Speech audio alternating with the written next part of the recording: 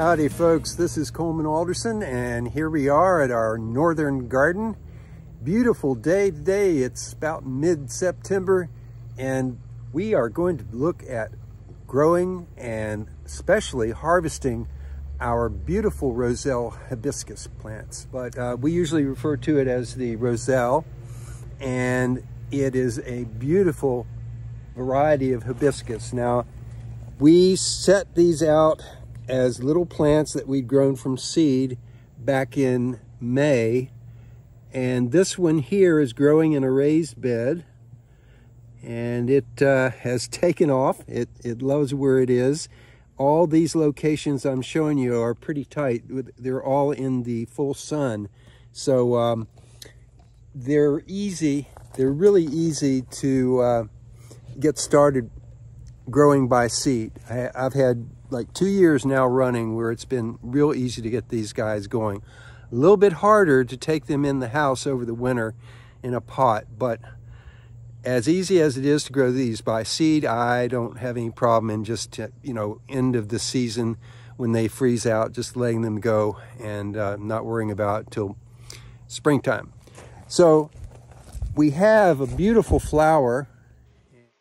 For those that are growing the Roselle hibiscus in colder climates, we're in zone 7. It seems like the flower comes on late toward into the fall.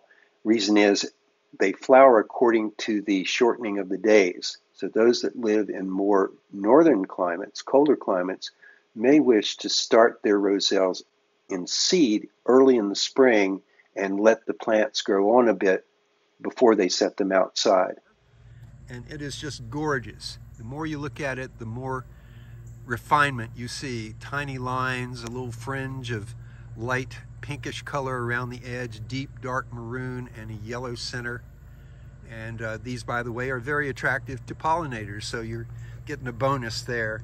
And after it blooms out and it begins to close up, it begins forming these pods, you see?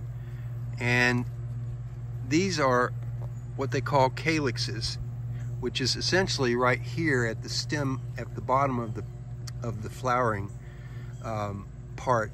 And some are larger than others. We like to pick the largest ones.